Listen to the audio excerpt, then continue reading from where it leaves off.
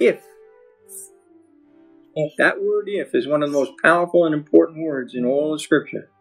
If you abide in my word, Jesus said, then you're truly my disciples. You shall know the truth, and the truth will make you free. When you are abiding in the word, you will know that you will not be deceived. But I'm going to make a promise to you now because it is the promise of God.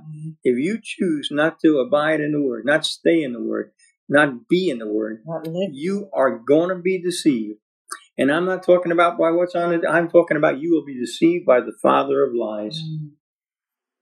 Your warfare is not against flesh and blood. Our warfare is against that adversary who goes about as a roaring lion seeking whom he may devour. We need to be in the Word constantly. Yes. Not just on Sundays, listen, it's great that we can get together and have Bible studies. But if you are not in the Word on Monday, Tuesday, Wednesday, Thursday, if you're not in the Word when you go to work, if you're not in the Word when you're just having a family gathering, if you're not in the Word then, you're going to wind up getting deceived. And I'm telling you the truth. Pay attention.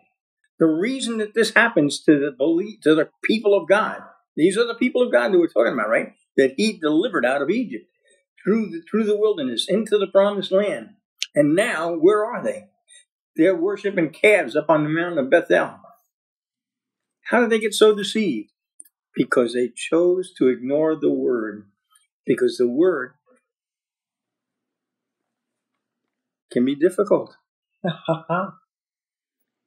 No, I have seen, you study history, especially if you study church history, you will see for hundreds of years people trying to decode who is this Antichrist whose number is 666.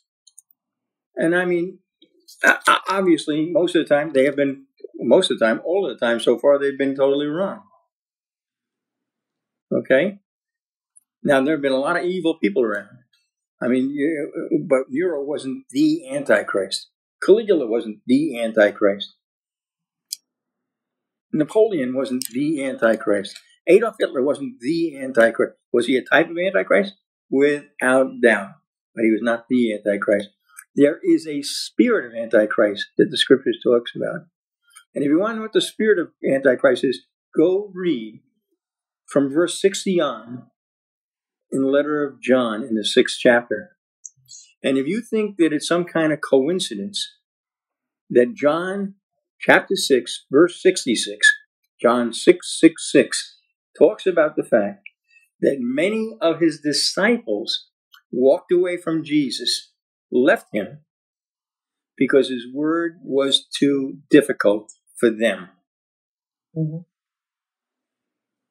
I see churches all over, particularly in the United States. We're looking for revival. I'm not looking for revival. I'm looking for the church to reform, to repent. Why? You think that Jesus was standing out the door of the church of Laodicea to usher people in? No. He wasn't a greeter. You think he was the greeter for the church? No, he wasn't.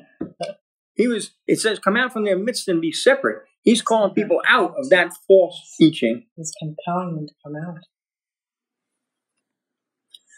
John 6:66.